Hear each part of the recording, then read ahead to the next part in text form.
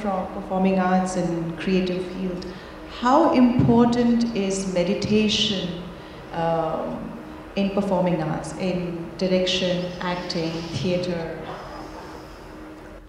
See, I think people go into art and music because unconsciously, somewhere, they touch moments of meditativeness in what they're doing.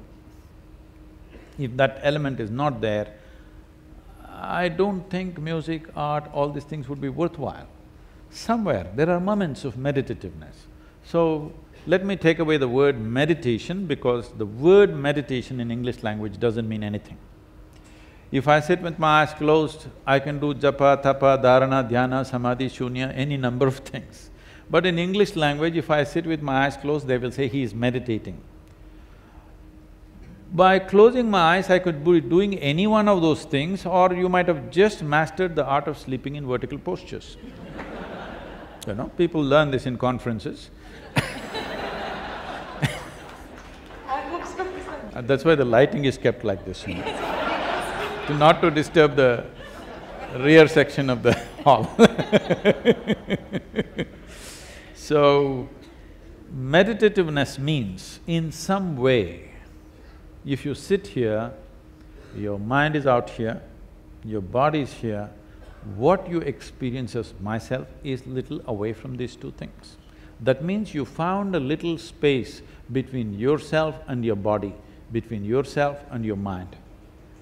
There are only two problems. There are two kinds of sufferings in your life, physical and mental. Do you know any other kind of suffering? No. Once there is a space between you and your body, between you and your mind, this is the end of suffering. Once there is no fear of suffering, that no matter what happens, this is how I will be. Once that assurance is there within you, then you will walk your life full stride. Whether creativity or industry or business or whatever kind of life, you will walk full stride. When there is fear of suffering, you will take only half steps.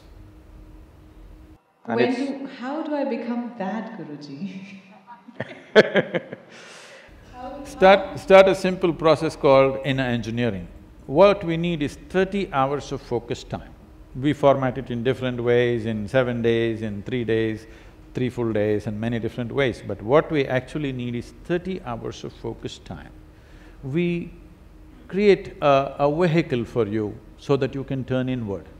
Why I'm saying you need a vehicle to turn inward is, right now, the 5 sense organs, which are the only means of perception you have, seeing, hearing, smelling, tasting, touching, this is the only way you know life, this is the only way you exist. Right now, you know that you exist only because you can see, hear, smell, taste and touch. Suppose you fell asleep, you don't know whether the world exists or not, or you exist or not, isn't it? So, these sense organs are essentially outward bound. In the sense, you can see what is around you, you can never roll your eyeballs inward and scan yourself. You can hear this, so much activity you cannot hear this. If an ant crawls upon this hand, you can feel it. So much blood flowing, you cannot feel it. In the very nature of things, sense organs are outward bound. Yes. But your experience entirely happens within you. Right now, do you see where I am? Guruji, I saw you on YouTube. No, do you see me now? I know in my head. You have already seen that, yes. So, this image is a reflection and happening in your mind, within yourself. You hear me within you, you see me within you, you've seen the world within you. You have never seen, heard, tasted, touched anything outside of you. It all happens only within you, never happens outside of you. Or in other words, the entire experience of life is being generated from within. When entire experience of life is being generated from within, at least what is happening within you must happen the way you want it, isn't it? Absolutely. The clamor in the world will not happen your way because it's all of us put together, this clamor.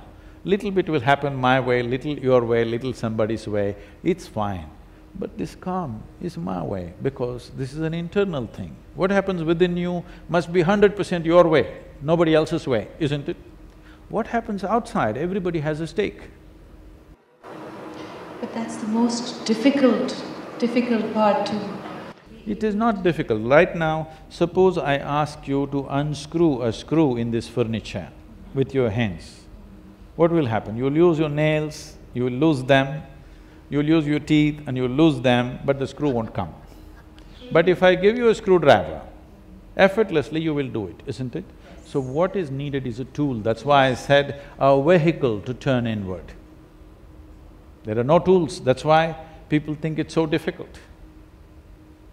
So inner engineering is a tool. It's not a teaching, it's not a philosophy, it's not an ideology or belief system. It's a tool that you learn to use.